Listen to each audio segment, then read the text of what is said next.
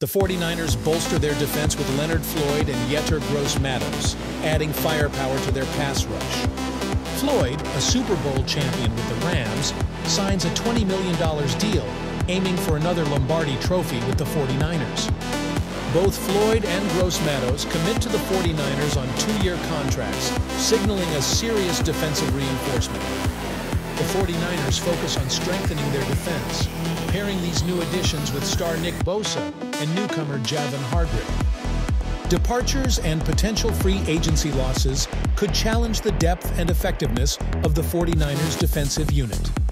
Floyd brings a wealth of experience and success, including a significant playoff presence and a Super Bowl sack.